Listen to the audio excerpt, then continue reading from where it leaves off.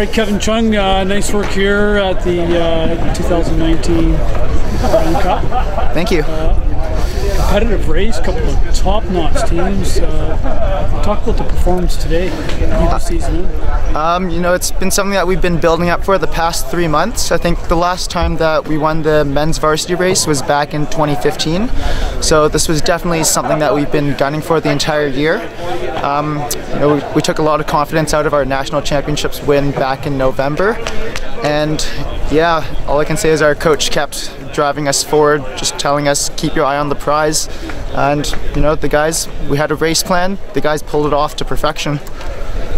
Yeah, for sure. And I think there was about halfway, I guess you call it the pain locker. Yeah, the dark hole as they call it. About halfway, I think UBC had probably their biggest gap. And then UVic might have been closing a little bit after the bridge. Yep. Would you say that's true? Yeah, I'd say UVic definitely put in a pretty strong push as we were coming through the bridge, and they had the inside turn.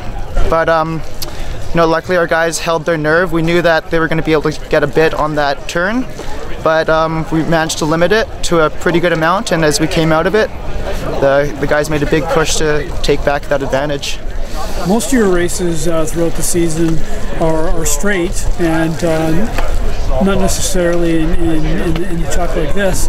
So how do you train specifically for this event when you got to be rowing straight for most of your events? So we're pretty lucky in that we train out on the Fraser River, so there are quite a bit of bends for us to get used to.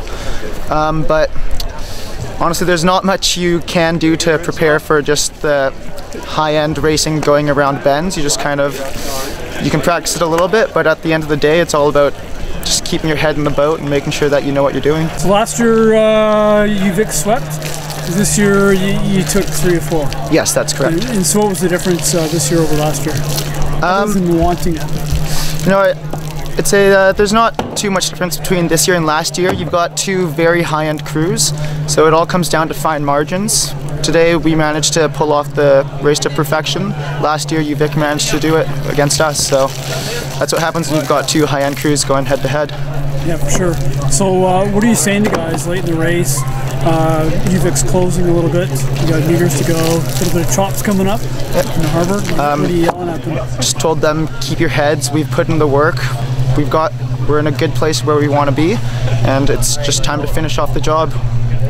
Row clean. Row clean. Row hard. Just get yourself into that dark space.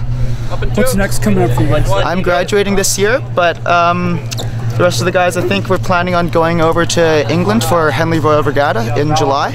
So take a little bit of time off before gearing up for that one.